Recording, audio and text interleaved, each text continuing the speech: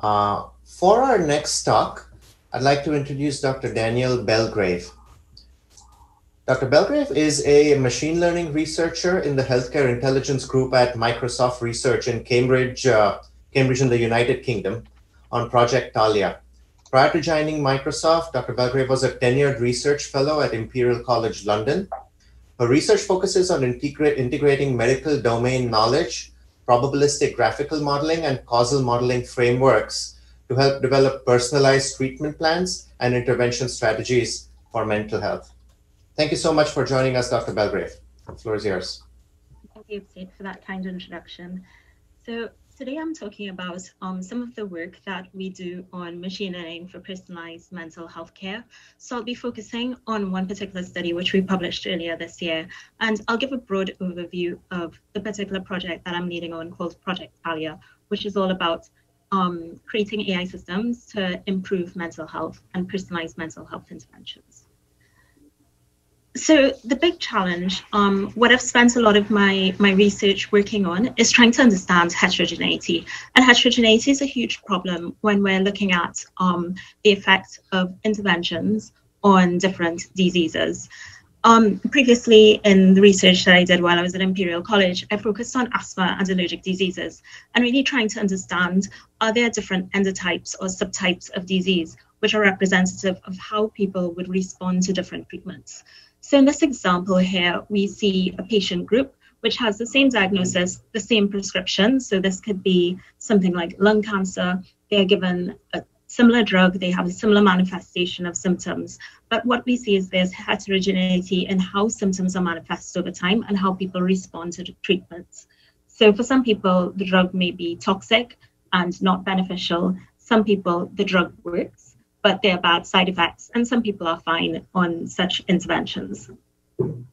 So the grand challenge is something called endotype discovery. And with endotypes, what we're trying to do is understand what is the distinctive underlying mechanism that is responsible for that heterogeneity. How can we understand subgroups of complex diseases? And this is the foundation for stratified medication. And the aim is to seek better, more targeted interventions so that we get the right treatment to the right patients at the right time. So moving on to Project Talia, the aim, as I said before, of Project Talia is create trustworthy AI systems for improving mental health. So taking this concept of heterogeneity and understanding that heterogeneity in response, can we use this as a route to personalizing interventions? So we all know the statistics on mental health. So we know that 1 in 4 of us at some point in our lives would be affected by a mental health condition. In the UK, it's the largest cause of disability, and also it's the #1 reason for people calling in sick off work. And also it's a huge cost to the economy, both in the UK and globally as well. And in Project Talia, we have a collaboration with Silver Cloud Health. Silver Cloud Health is the leading digital mental health platform in the UK. So they have over 30 mental health programs. They're based on 16 years of research. So it's a group that started out of Trinity College in Dublin, Ireland. They've shown that cognitive behavioral therapy has up to 65% significant clinical change in depression and anxiety scores.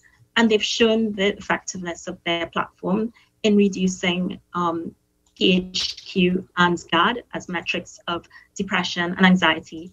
Silver Cloud is used by 250 organizations worldwide, and the current statistics are there are more than 500,000 users of Silver Cloud as of date.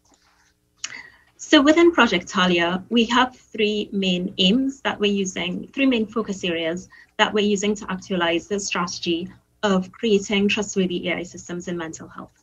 So the first is around improving patients' engagement. And I'll focus, the study I'll highlight in a moment is all about looking at how can we understand heterogeneity in behavior and patterns of cognitive behavioral therapy to really, how do we understand heterogeneity in this space so that we can have early interventions and more targeted interventions based on behavior and based on affinity to certain modules or tools on the cognitive behavioral therapy platform. The second aspect is improving patient outcomes. So based on how people respond to treatment, how can we personalize interventions?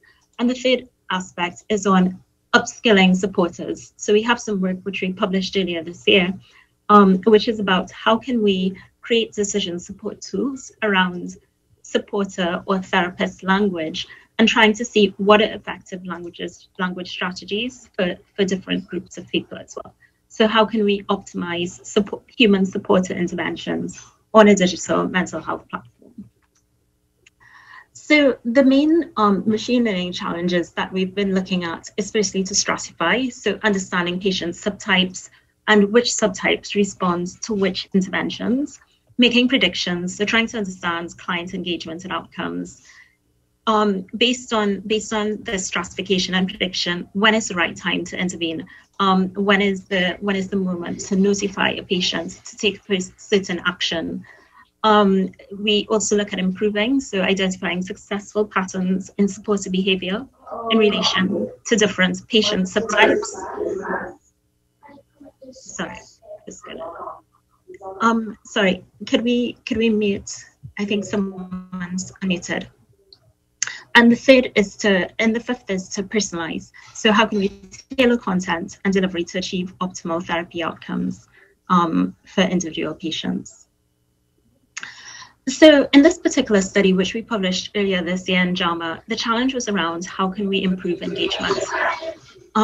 Sorry, Jennifer, could you mute, please? I'm hearing background noise. So one of the things we're trying to do is understand heterogeneity and engagement with cognitive behavioral therapy.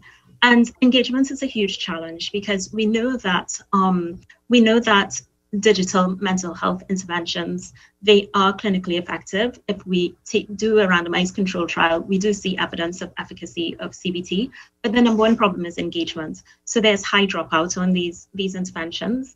So the challenge we're trying to address is, what are the mechanisms by which engagement with internet-delivered psychological interventions are associated with depression and anxiety? So this association and this mechanism is unclear. So in this study, we tried to identify what are the behavior types. Can we identify distinct behavior types based on how people engage with an internet-based CBT platform for symptoms of depression and anxiety? So in this study, we used data from 56,604 de-identified patients, and we focused just on one program within the Silver Cloud platform, which was based from anxiety and depression. And these patients inscribed on this program between 2015 to 2019. So we used the hidden Markov model to try to see whether we can identify this heterogeneity. And just to explain at a high level, so we have these Ys, which represent what is the observed engagement at a particular time point. So for each patient I, we had an observation of whether they engaged with a particular section, which is represented by S, the square of S. And there are 12 different sections on the platform. So those 12 different sections, 2 of them represent what's used for the core CBT, so the tools and modules that are on core CBT. But there are other sections as well related to whether people get in touch with their supporter or therapist, and also whether people have a greater affinity to using a journal, for example, or whether there are other elements outside of the main CBT platform that people have been using as well. So we have these observed states, Y, which represent what have we actually observed with, in terms of, has a person engaged in a particular week with a particular intervention. And we assume some latent state, X, which is a representation of those 12 points of engagement, which is the latent state of how engaged someone is. So we assume a distribution around those X's. And we also wanted to know what's the transition probability over time, which is represented by A. So what is the probability of someone over time within the platform going from one state to another? So do they increase engagement? Do they decline in engagement? Does it go up and down? So we model that with these state transition probabilities based on our latent engagement subtype. And then we have an overarching latent subtype of engagement, K, which we use to encode, are there these different subtypes? And we don't know the number of subtypes a priori, and we don't know the number of people in each of those subtypes, but we want to infer this from the distribution of the data. So the reference for this paper is at the bottom of this slide. We identified 5 distinct subtypes of patients and engagement, and identified, and this identification can allow us to personalize therapies. So just at a high level, we saw 5 different groups. So the lowest line, so the y-axis here represents the percentage of people who engage with the platform, and the x-axis represents the number of weeks. So the median time on the platform was 14 weeks. So we modeled up to 14 weeks for inferring these different subtypes. And we see that there's a group class 1 that has a high probability of dropout over time. And the group with the highest engagement is class 5. But what we also notice is those with the most engagement aren't necessarily those who have the best clinical outcomes. So class 5, we see that all groups of patients do have improved PHQ or depression scores, and also GAD or anxiety scores at the end of 14 weeks. So we are seeing a change in those scores. But the ones who do better are class 3. So they have the greatest improvement in anxiety and the greatest improvement in depression as well. And the differences between each of these is statistically significant as well. So not only are there differences, but also there are differences in the rate of change over time for these different classes. And what we see on the right-hand side is that there are different patterns of use. So what we noticed with class 3 is that these were users who tended to use the platform in more of a linear fashion. So where are we taking this work forward? So the future roadmap, what we want to do is use this to really anchor into what are good personalization strategies for these different subgroups. So in the paper as well, we describe different elements of the program, and we see that that different subtypes not only had different patterns of usage, but also they had different preferences in terms of the type of tools and the type of modules that they use. So this can really elucidate different modalities of engagement, but also different modalities of personalization as well. And this may facilitate tailoring interventions according to these specific subtypes of engagement for individuals with depression and anxiety. And one of the huge implications is that with this, by being able to identify early on, and in the paper as well, we show that we can identify these different subtypes within the first 2 weeks.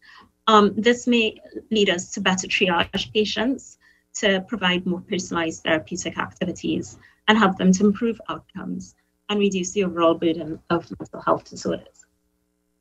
And I think with machine learning for healthcare, and particularly in mental health, it's really important to think of the context that we need to develop machine learning solutions that are problem specific. And so this study has been done in collaboration with a lot of social scientists, domain experts, and machine learning researchers like myself, using a data-driven approach, but also driven very much by domain knowledge. And just to end off, I'd like to thank everybody who's collaborated in this team, both in Microsoft and also in Silver Cloud Health as well. And thank you.